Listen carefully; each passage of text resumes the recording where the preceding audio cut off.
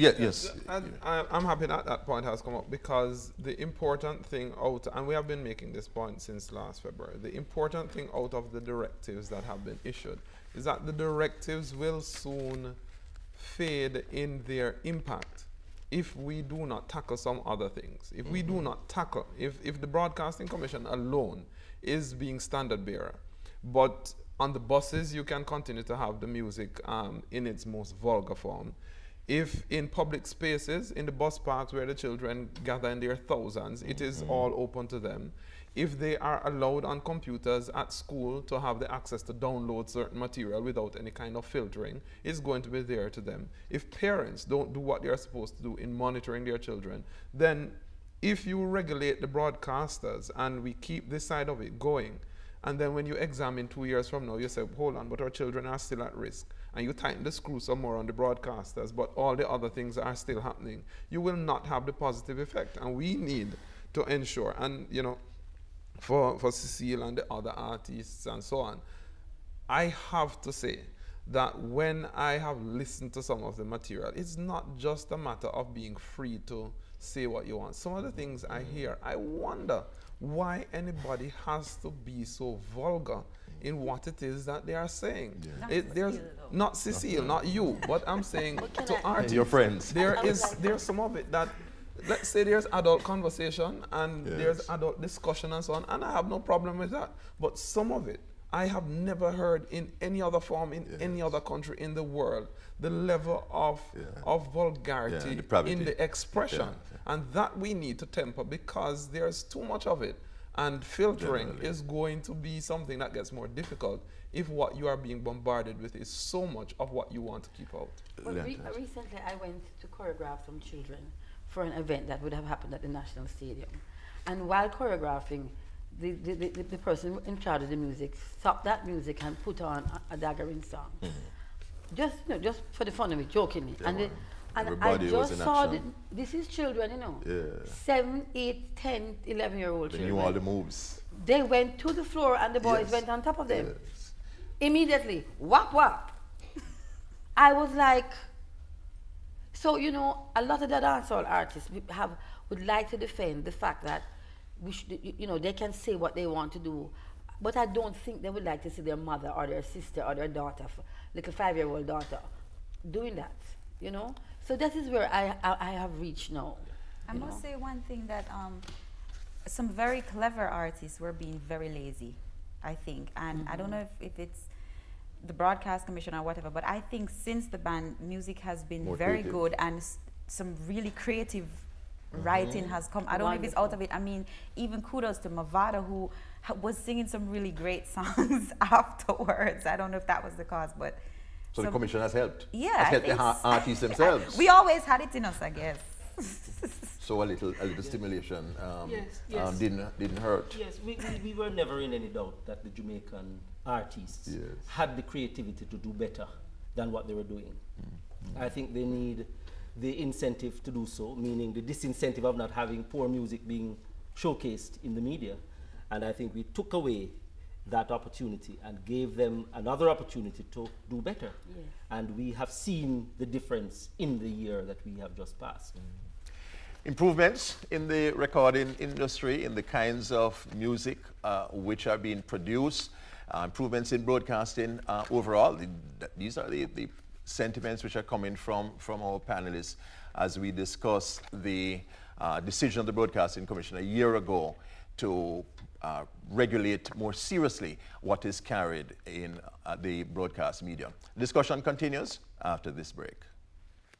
No, I'm waiting on my bed. So I'm trying to what the guy can give me no better loving. Welcome back to our special discussion looking at the directives given by the Broadcasting Commission last year, February, having to do with the bleeping of certain words, the prohibition of images which show acts of violent sex, murder, and other violent acts.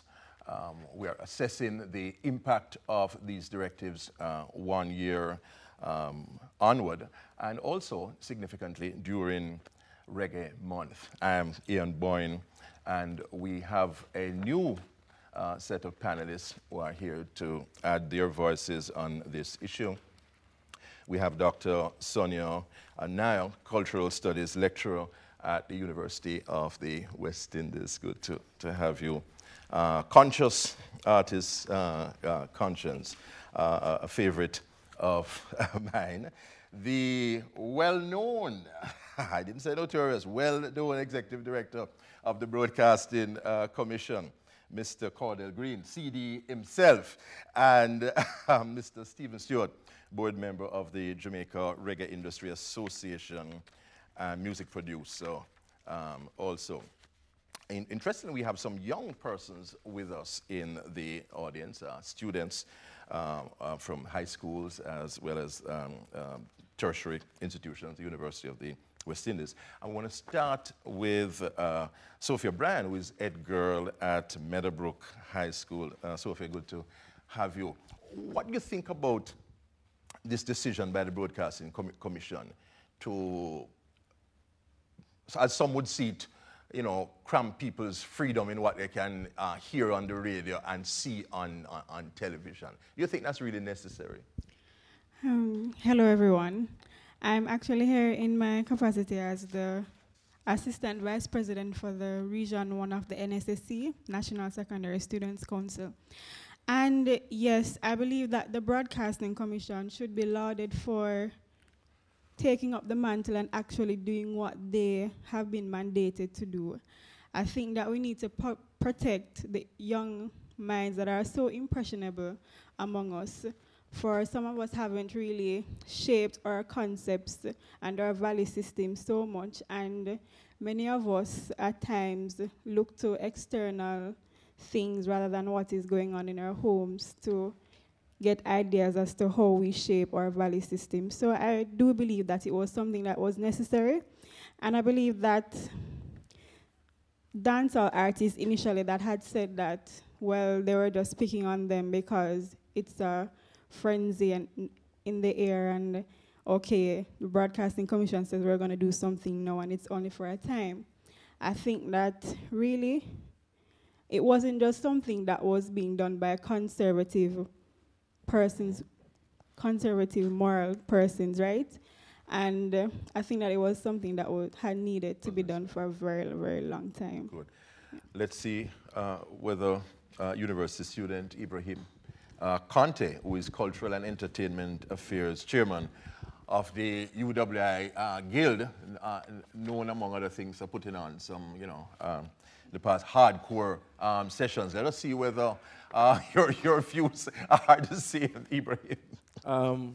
Well, I must agree with Sophia in terms of what she's saying.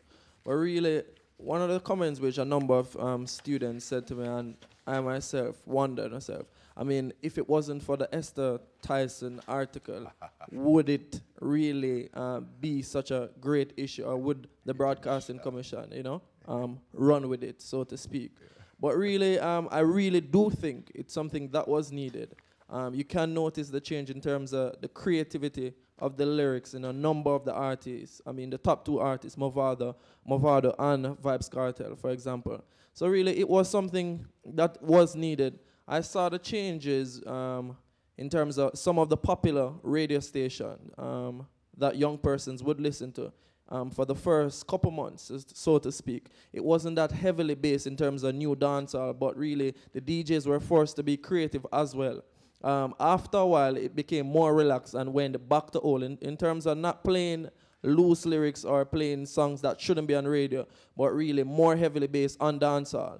But the edited version of the songs is much different compared to the raw version that you'll hear at a party and at dancehall sessions. But as Cecile had said earlier, you find that the artists nowadays, they're a lot more creative. And even one, if I don't mean to single him out, who a member of your panelists, Conscience, yeah, a lot of his songs, I mean, from the onset, but a lot more of his songs in 09, you know, is really creative songs that are play on words. I mean, you get what he's saying, but it's not as straightforward and as raw as it was before the February 09 stance from the Broadcasting Commission.